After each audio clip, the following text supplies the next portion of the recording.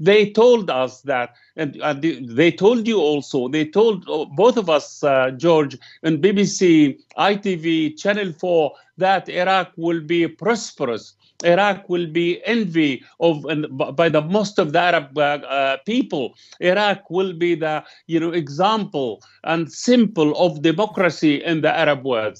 I remember. I'll tell you something. Maybe one day I was invited by Andrew Neil in his show on the BBC, and he said, "Well, Mr. Atwan, now your Saddam Hussein is defeated. We are there in Iraq. What we believe Iraq will be, as I said, the most, or as he said, the most prosperous country in 18 months' time." I said to him, and Diana Abbott was there, and Michael Portillo was there. I said to him, Andrew, Iraq in 18 years will be starving, and it will be anarchy, and it will be actually very, very backward country, and the stable Iraq will disappear forever. He said no. I said, okay, invite me in 18 months time, and let us say who is saying the right thing and who is saying the wrong thing. I have been waiting for this interview for 18 years, for 20 years now. He never invited me.